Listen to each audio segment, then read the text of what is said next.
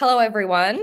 Today is a different kind of video to what I would normally post on my YouTube channel, and it is the first time I am ever having a guest on, which I'm so excited about, and I hope it is the first of many more guests. But the first guest I am extra excited about because today we have Irene Yu from Skiplevel on. And before I let Irene introduce herself, because I have done my research, a little bit of stalking on previous interviews you've done, I'll do a bit of a spiel on what I understand your journey to be, and then I'll hand it over to you.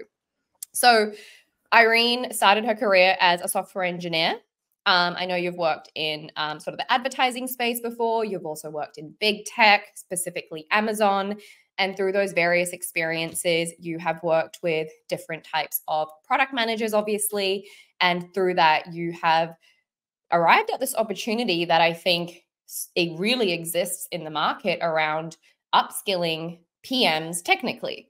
And then you really took that opportunity by the hand, and you are now the CEO and founder of Skiplevel, which is a technical training platform for product managers.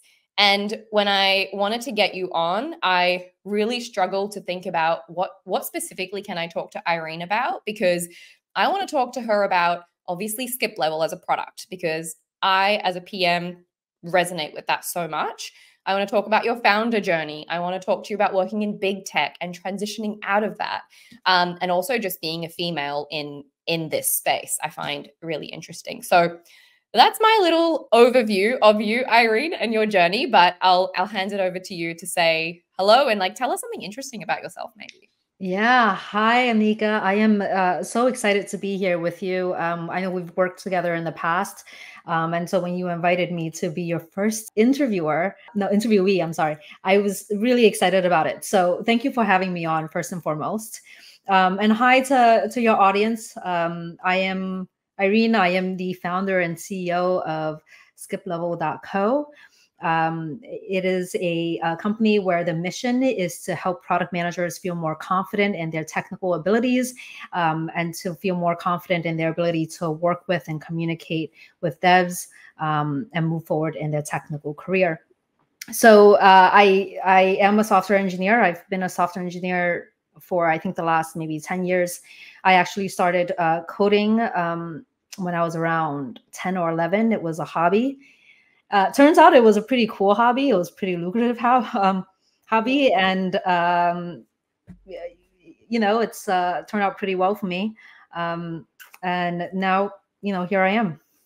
Yeah. Did you ever think when you went into software engineering that you would be doing what you're doing today? Did that ever cross your mind? No, not at all. When I first started doing software engineering, it was actually a very organic process. I never actually thought to, start out being a software engineer. Again, it was a hobby that I wanted to do. I actually started out doing graphic design. Okay. And I moved into web design. I really wanted to make my website pretty. Again, I was like 11. Yep. So that's when I started doing HTML and CSS and front-end development. I actually studied business in school. And then when I came out, I realized, wow, people actually paid you to code. And so I came out of college not really knowing what I wanted to do. And I eventually found my way into web development and then software development. And that's kind of how it happened. So it was a very organic process, but I love it. I think it was absolutely the right path for me. I think it speaks to a lot of my skills, a lot of my passions. So yeah, it was awesome.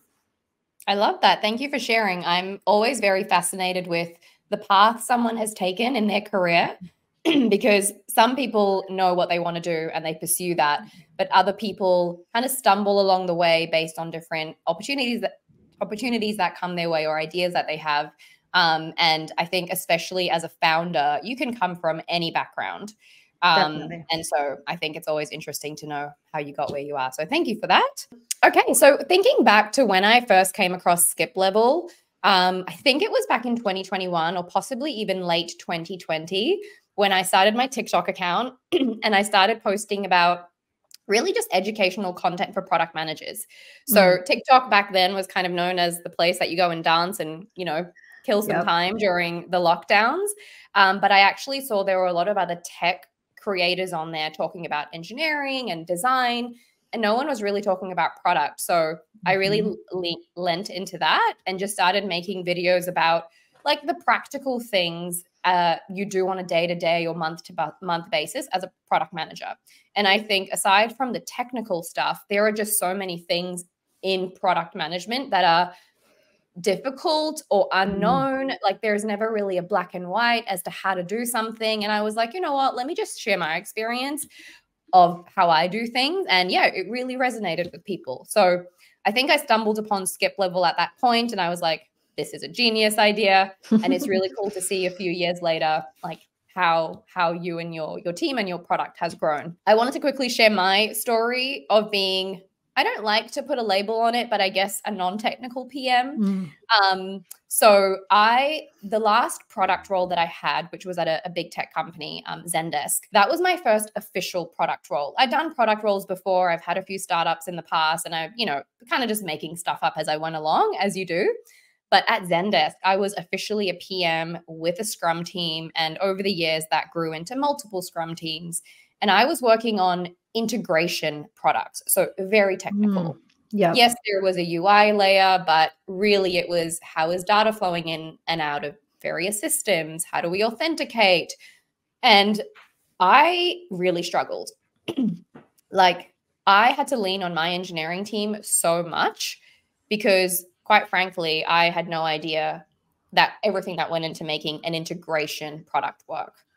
So that's been my experience, but I feel like through that, I feel like I've picked up a lot of different techniques along the way that helped me to build a really good relationship with my engineering team. And I'd love to get some practical tips from you today as well.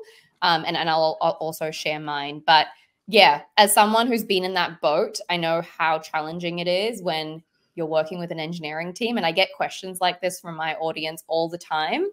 Like, I don't know what my engineering team is saying, or I'm stuck in a meeting and the engineers are talking and I don't even know how to interrupt because I don't know how to ask the right questions. So I really want to make this practical and share some, tangible things that people will be able to do. There's a few different areas that I'd love to focus on today.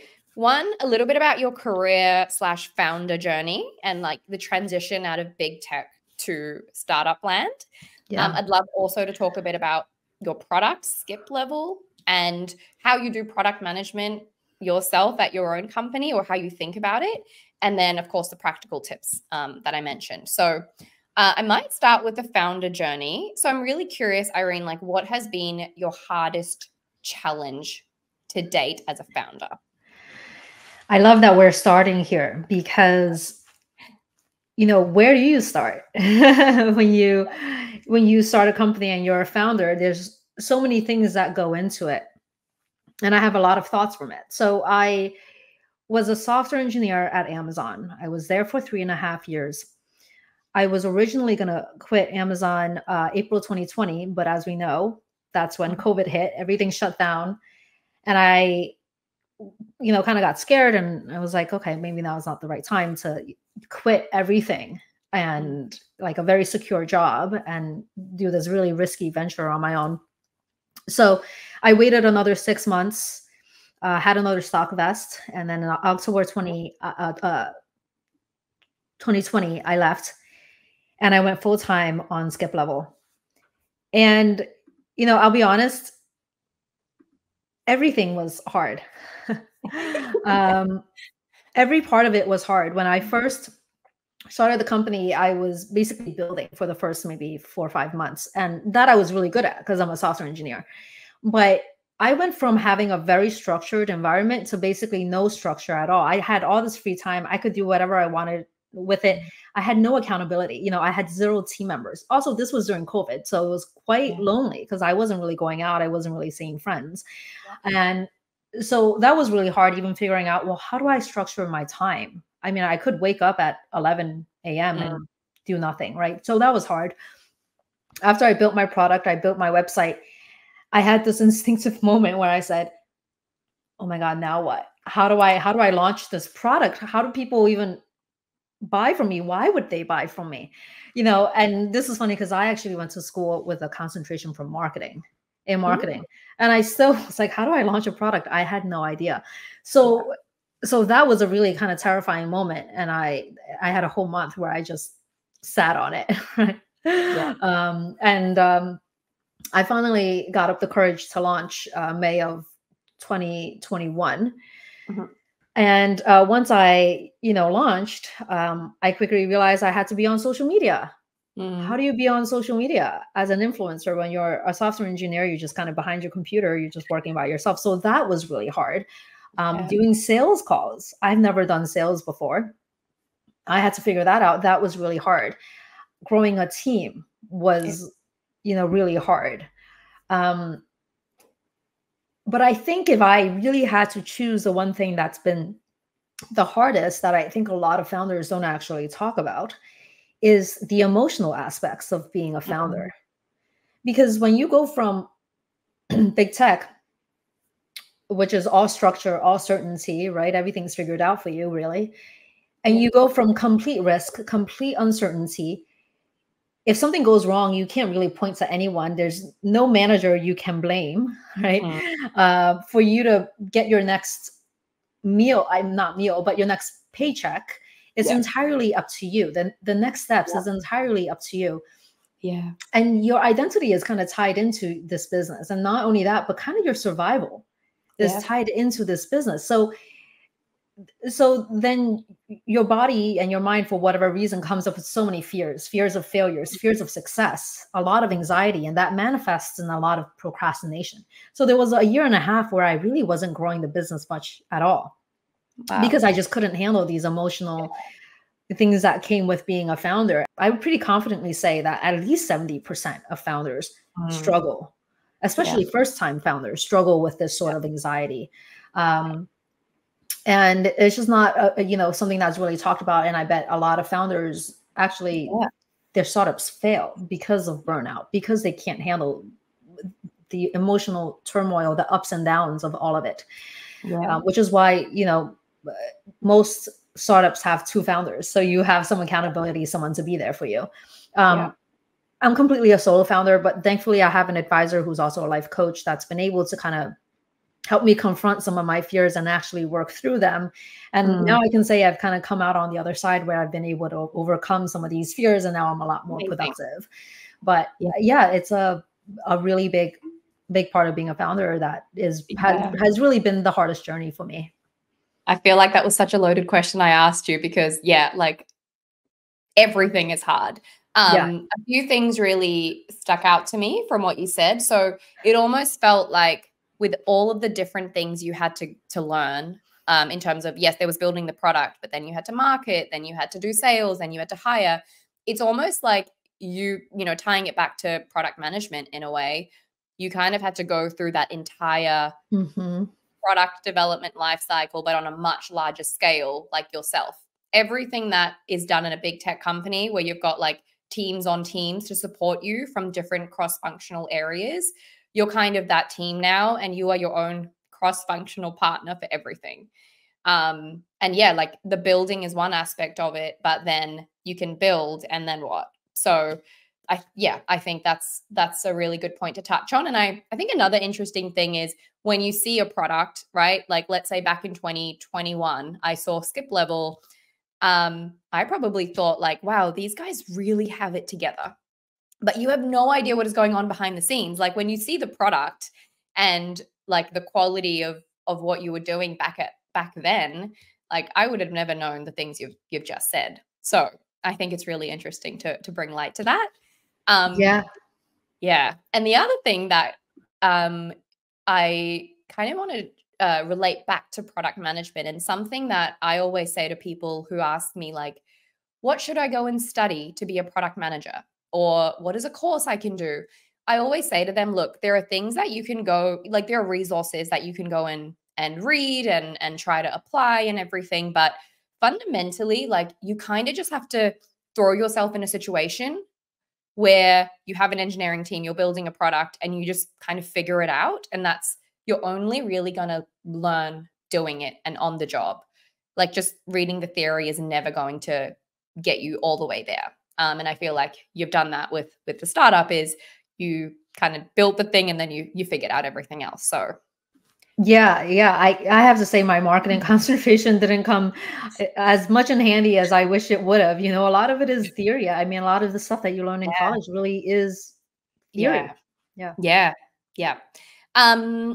So I was going to ask you something. Oh my God, I blanked. I was going to ask you 1 second. Okay. So you mentioned that you spent 6 months or maybe a bit longer, like really just building Skiplevel.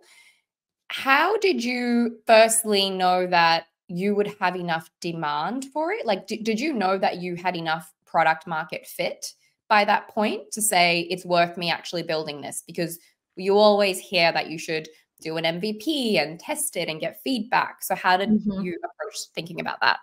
Yeah, this is actually advice that I actually give folks that are looking to do a startup or have an idea that they want to do. I do say that first, don't quit your full-time job. Don't quit your full-time job. Actually validate that there's actually a demand for this thing before you sink all of these resources. And resources means your time, your effort, money, right? So I validated through 2 ways. The first way that I validated was through my own experience as a software engineer. You know, I worked for 10 years as a software engineer. I've worked with so many product managers in so many different industries. I know from my side as a dev that this is a really big skills gap that no one really is filling, and how it really affects developers, product managers, teams, and the company as a whole, right? Because the communication there is just not as efficient or as effective as it can be. So that's one. Two,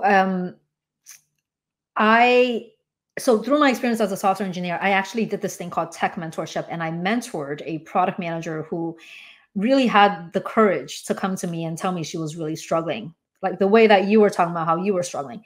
So through mentoring her, I realized, you know, there were so many things that she didn't know that I thought was common knowledge. And it made me realize, like, oh, why would this be common knowledge for her? You know, as an engineer, every single day I get the opportunity to learn software, right? Actually do it. But product managers don't have that opportunity. So why would she know that Git and GitHub are 2 entirely different things, right? GitHub's actually a company and Git is a version control system. So, and then I also saw that she really wanted to learn, but there were no resources for her, you know, because most of the technical education was created for devs, not for product managers, specifically for the product management role, because the sorts of information that you need, training that you need as a dev is different from that of a product manager or sales or design or marketing. So that's one, just my own, you know, firsthand experience. The second is, once I had this idea, I actually set about, and what I did was, so the best way to validate an idea is to get people to actually pay you for it first. If it's possible, if your product actually allows that, get people to actually pay for it, because that's when you know there's real demand. So I actually posted in a Facebook group for product managers. And, you know, I just wrote a post about a course that I'm teaching, a live cohort that I'm teaching on the weekends to teach technical training.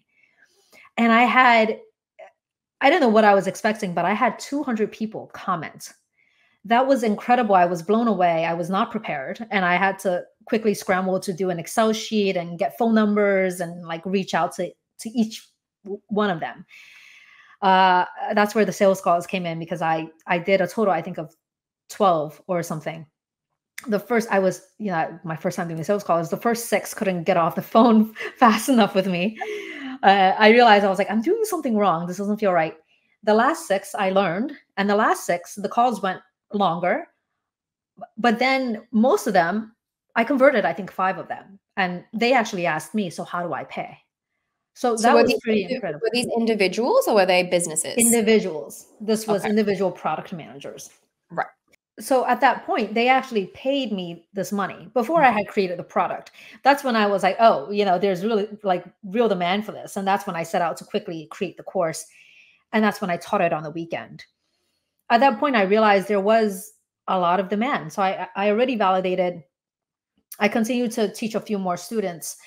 And so those two experiences and my vision for a tech industry that is more equal in terms of education and technical education uh, really was what made me feel confident about quitting a highly secure job at Amazon and going full-time on Skiplevel.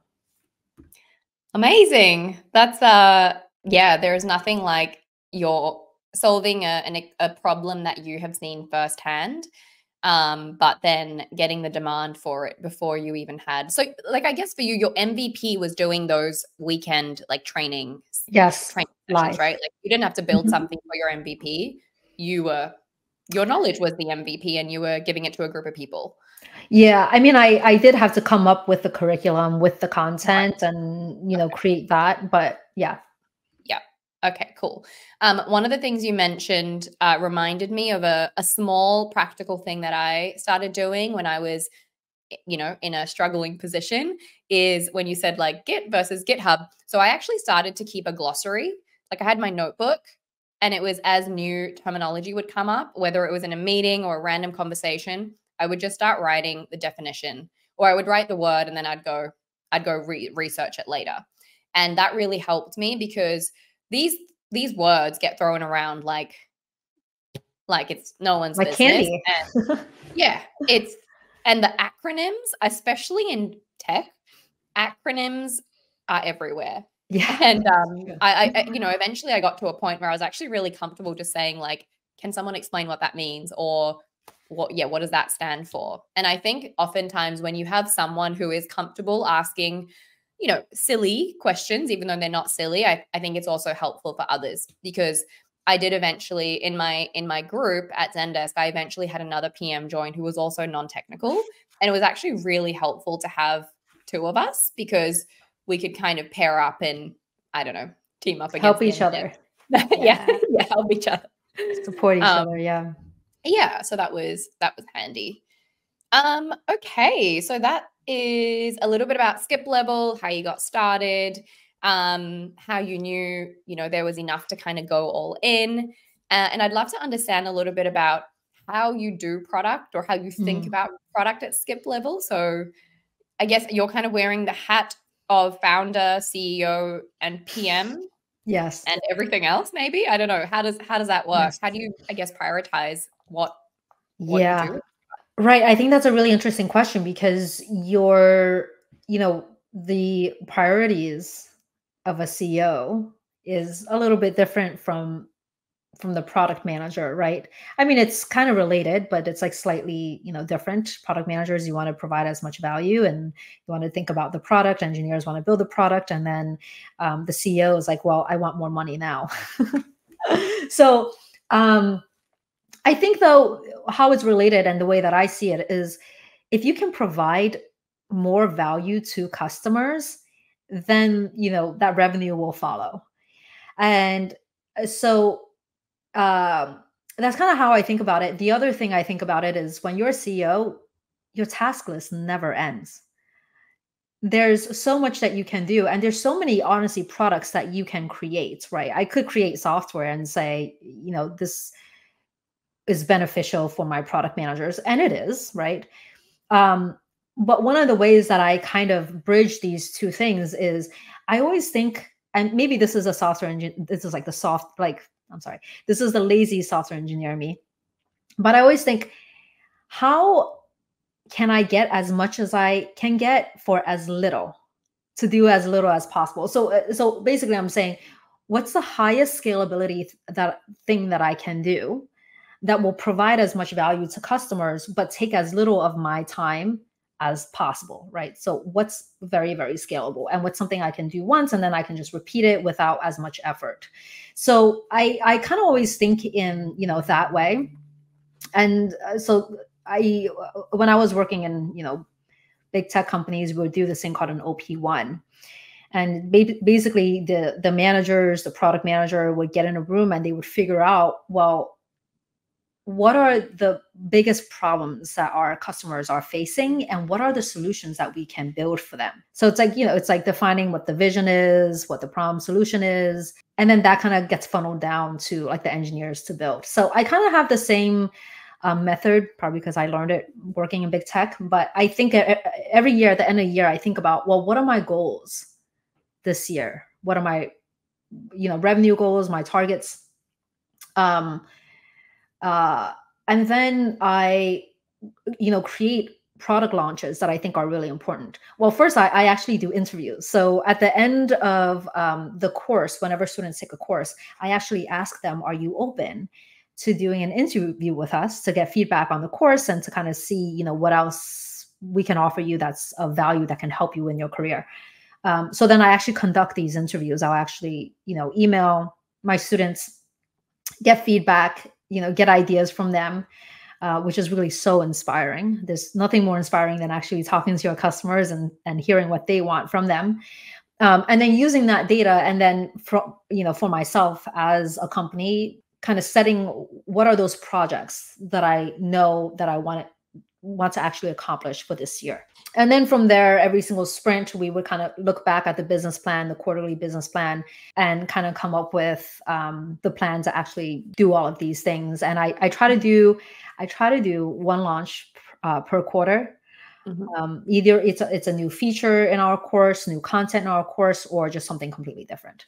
And that's kind of how I think about product. Yeah, that makes a lot of sense. It's like taking the almost like the really robust processes that exist in big tech and like almost taking like a mini version of that and applying it to your startup. I am curious. This is something, I don't think there's a right or wrong answer, but I know a lot of product managers struggle with this. It's not a technical thing, but curious for your take on it now as a founder. Have you ever had a request come in from, let's say, a potential really high paying customer or a customer that is currently paying you, let's say, a lot of money? They're a significant customer for you and they want you to do something bespoke for them, or they want you to do something that maybe you don't think the demand from all your other customers is there.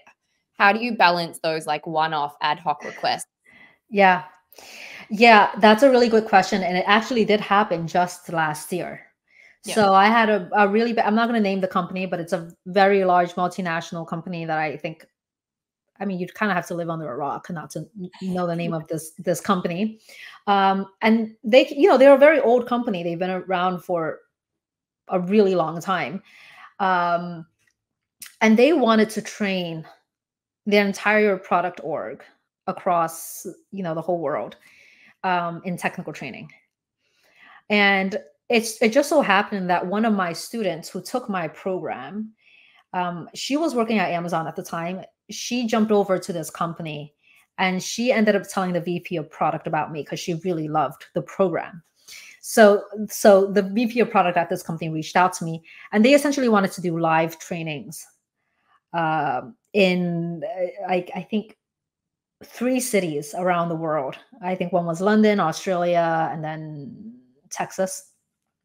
And it would require me, and like the amount of work it would take, because they wanted, custom content as well. They had a very long list of things that they needed to train, their product managers in, and they wanted it to be custom. So, at that point, I would have had to drop a ton of normal business operations in order to service this customer. But you know what? It would have been like a big injection of like VC funding, So in that case, it would have been very worth it. I think also because during the process, it would have been very hard, but going through the process of creating this training for them, I probably would have come up with new products that I can then, give out to other companies or other product managers as well. So that pro versus con seems like a very heavily weighed towards pro. You said this was last year. So did that end up happening or are you still working through it? Well, B2B corporate sales is a very long sales cycle. And unfortunately, the person at the company that I was liaisoning with left the company. Oh. And whenever things like that happens, projects fall behind the wayside, right? So okay. We'll see. Hopefully they come back one day, but well, if anything, that is so much validation again for what you're doing. Totally. And just shows the level of the problem and the opportunity. So yeah, and there's only, you know, hundreds and hundreds of companies out there that would have product managers. And I know it's not just product managers. There's also like designers and sales teams and lots of other people that would benefit. So that's a great problem to have. I'm excited to hear that, and I hope that comes back around.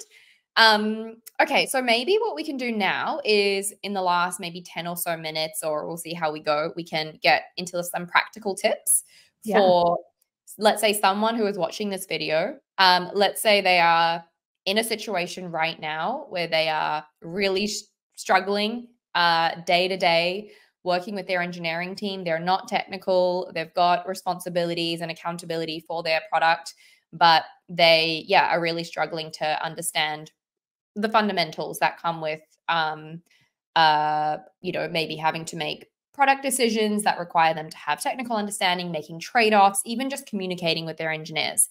I get questions and comments and emails about this all the time, so I'm pretty sure at least one person watching will resonate.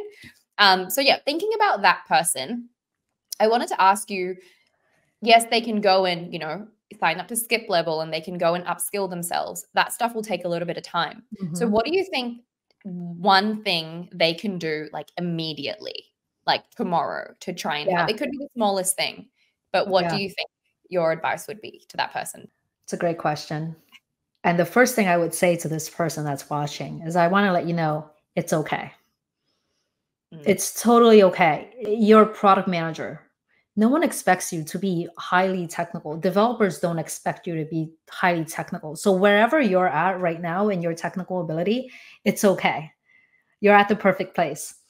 So that's the first thing. Just take that off your shoulders. The second thing, you know, a lot of product managers that I've mentored, that I've worked with, they later tell me, like, first, I don't know how to ask the right questions. You know, if engineers say they can't do something, I don't know how to push back. I don't know what questions to ask. So this was really kind of what you were talking about, right?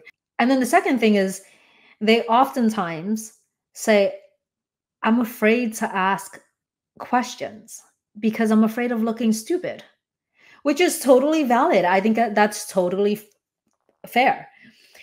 Here's what I would say to that. When you're, first of all, if you don't ask any questions, you really can't grow. You really can't learn, right?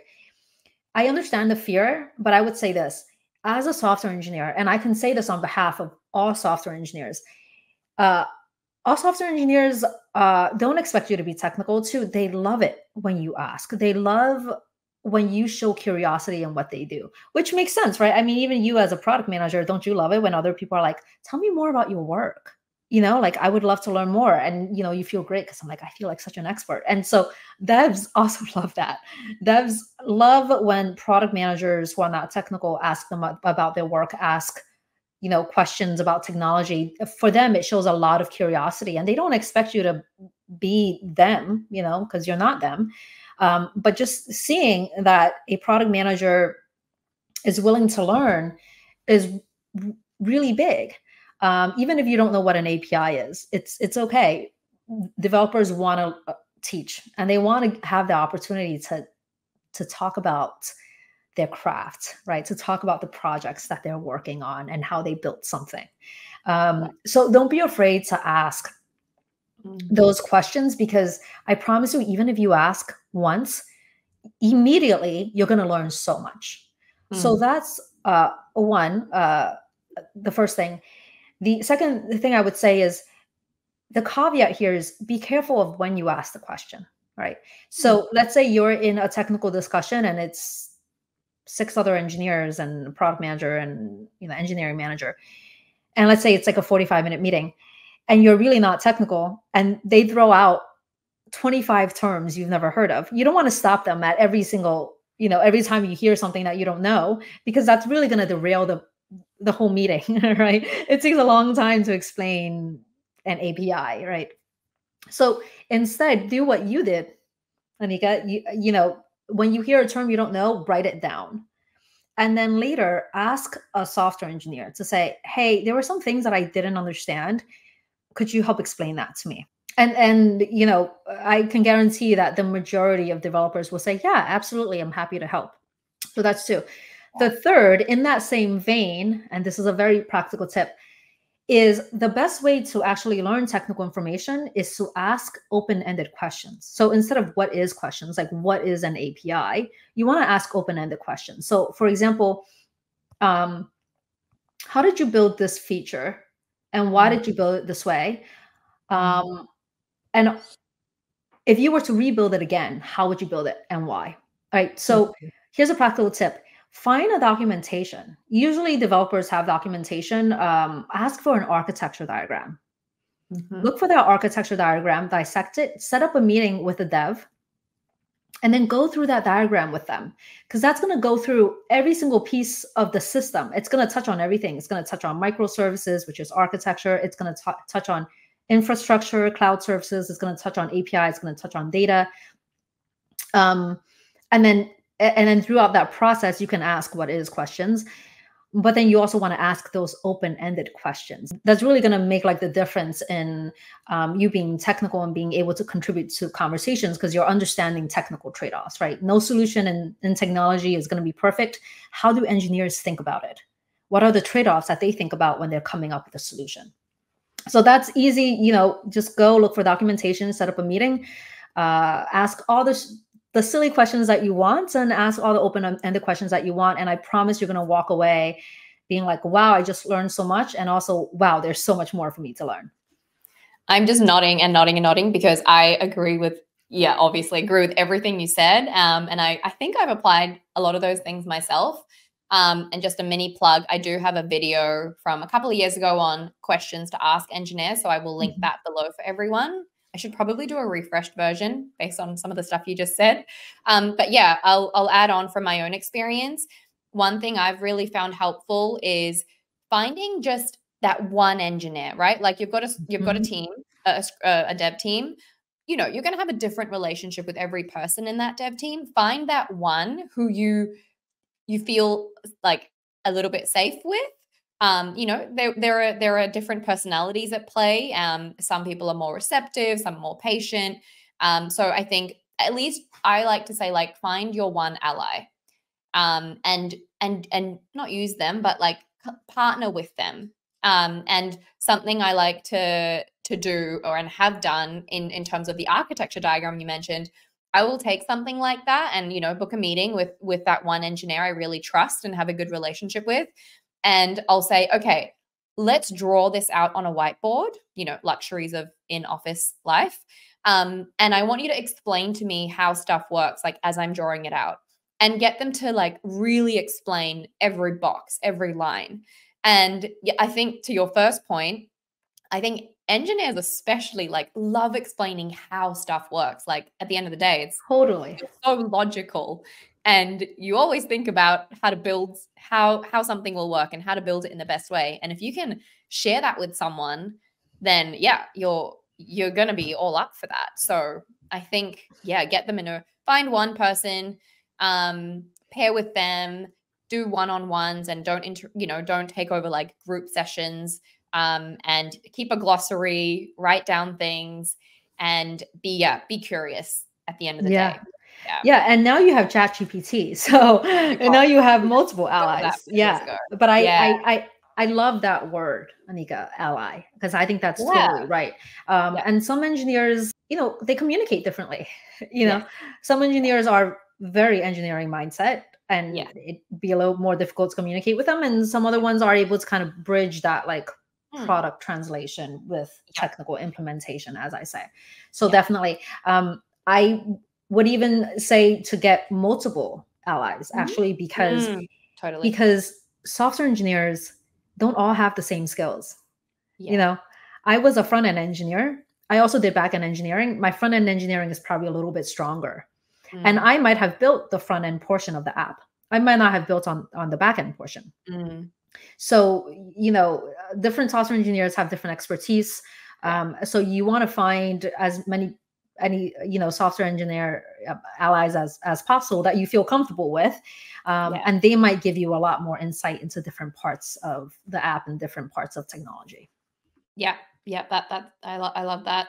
I think one thing that I think is unfortunate in the relationship between product and engineering is I feel like product managers put, like, there seems to be this pressure that hangs over us in terms of, like, you need to just know what the decision should be. You need to be able to make that decision clearly, black and white, and that you kind of should just know all the answers. And so what I always say to product managers that I talk to is, you're always making decisions in collaboration with your team. You are getting input from engineering, from design, from marketing, from like the business, or maybe even from other product teams. So just remember to take that pressure off yourself, because you're probably more so facilitating that decision. And yes, ultimately you're the decision maker for your product, but you are like the information gatherer. And so in terms of being curious, just think about going to gather information from your engineering team. And I think all of the question asking and everything comes into that. So I don't know why, a lot of PMs think like, I'm just expected to know this, and you'd hand it to everyone on a silver platter. But yeah, I think that's a really good point. And it also helps me as a software engineer, kind of seeing things from the product management perspective. I think there's a difference between I personally don't, well, at least I'll speak for the engineers. I don't think that the engineers expect product managers to have all the answers, but engineers expect ownership. Yeah. So ownership doesn't mean having all the answers. Ownership could be owning the fact that, yeah, I don't have all the answers, but I'm going to own setting up a meeting with designers, setting up a meeting with engineers, so that I can tell them, hey, this is the problem that I'm facing. I kind of want to hear your input. Like from your experience, like if this was the problem, this is the problem we're trying to solve for customers, how would you solve it? Yeah. What's the solution you would give? And this is something that I actually did for product managers that I worked with. I would actually sit with them during the ideation phase and talk them through, like, well, if we're going to build it, you want to build it fast. This is the simplest way to build it that would solve that problem. So I think that's kind of like the difference between expecting product managers to have all of the answers versus expecting them to own the project. Yeah. And just to clarify, I feel like PMs put that on themselves. It's great to know that that expectation is not there, but I feel like it's totally. It kind of, it's like this comes with the territory of like, I should just know. And I'm always like, no, you don't have to know. I realize we've been talking for quite a while, but it feels like we could keep going. So what I might do is we can end on two questions. So one, I'd love to know if you have, obviously there's Skiplevel, and we'll talk about that to end off with, but do you have any other recommendations for free, I'm talking like basic resources, whether it's blogs or newsletters, books that people can use as resources to upskill technically? Yeah, definitely. So I have a few resources. The first one is there's actually a 10-day email mini course called Tech Essentials for Product Managers, where I actually teach you some hard technical skills for product managers. And that's completely free. And you can sign up for that at skiplevel.co/email-course. Okay. And then once you sign up for that, you'll also get added to my free Skiplevel newsletter, where every month I share a tech term, but I also share a tech like a tech essay, where I might teach, how to gain influence and build trust with engineers, or I will actually teach you a technical concept like APIs or data or something like that. So you'll get automatically added to that. And then there's a bunch of free resources on my website, for example, tech terms, definitions, stuff like that. And you can find that at skiplevel.co/free-resources. I've been signed up to the Skiplevel/Irene's newsletter for a couple of years, and I can say it's amazing. So definitely sign up to that. Thank you. Cool. And then to end with, anything you would like to share in terms of Skiplevel, if someone is like, that sounds interesting, I don't know if it's for me, like, talk us through that and who it might be useful for, and how to sign up. Yeah, absolutely. So the beauty of the Skiplevel program is that it was created for product managers. So one of the concepts that I teach product managers who are trying to become more technical is that it's very overwhelming. And the reason why learning technology is so overwhelming is because there's two dimensions to it. First, it's very broad, meaning there are so many verticals that you can go down, right? Data, infrastructure, system design, the software development life cycle. I mean, just deployment. How do you deploy software? I mean, there's like thousands of books just written on that. So there's a lot of verticals. There's a lot of breadth, and then in each of these verticals, there's depth. Right? You can go really, really deep into each of these topics. I mean, tons of college courses on each of these uh, uh, topics, and the deeper you go into implementation. Right? So what I teach product managers, they get overwhelmed sometimes because they think that in order to be technical, you need to go really deep. In reality, as a product manager, the first thing you want to do is you want to go really broad. You want the fundamentals in each of these verticals. Once you have a grasp of each of these verticals and you understand how they all fit in, then you can start going deep. So it's this concept that my program is actually created for. And it's also not only does it teach all of the core verticals that you need to do to have all of the fundamentals, you also do hands-on exercises, which I think is extremely important. Sometimes product managers, they try to take a coding class, and that's really deep into implementation, and they realize they come out of it and they haven't really learned anything, because those aren't, when you're a product manager, you're not expected to code, right? That's not what developers are talking about when you're sitting in a technical discussion. So the hands-on exercises you actually do are actually things that you might actually work on when you're a product manager, but you also get exposure to hands-on tools that developers actually use. So now the next time someone, a dev on your team says, we're using Postman to do this. Well, there's an exercise where you actually use Postman. You learn about APIs. You actually use Postman. You actually mock an API. You actually design the API schema based on a product that I tell you about. And so now we're bridging product requirements to the technical implementation using a real tool. So there's exercises like that inside of the program. And it's really geared towards product managers. There's also a community where you get to ask questions because it's technical information, right? I mean, watching a video is one thing, but actually getting feedback on your exercises, being able to ask clarifying questions is extremely helpful. So if you wanted to check it out. Oh, by the way, it's not just for product managers, really anyone in sales, customer success, design, it would be really useful for. So if you wanted to check it out, you could go to skiplevel.co. And there's a bunch of resources on there, program preview. There's a page to see if Skiplevel is right for you. And you can find out more about the program. Amazing. Thank you. And I will leave all of the relevant links below. I think I made a video on Skiplevel many, many years ago. So I'll link that below as well if anyone wants to have a look at that.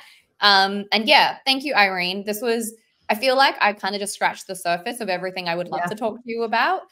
So just a parting note to anyone watching, if there are particular areas that you want us to deep dive into. So for example, if you want us to get even more into like, what are the practical tips for you as a PM working with engineering, leave those questions or suggestions below. And Irene has kindly offered to potentially do a follow-up if there is enough interest. So yeah, this was amazing. And thank you so much, Irene. I know startup life is hectic, and so your time out of your day is super appreciated. Anika, this has really been my pleasure. It was awesome talking to you. I always enjoy talking to you. So thank you for the opportunity to talk to your audience. And I hope we get to do a follow-up video. I do too. Thanks, Irene.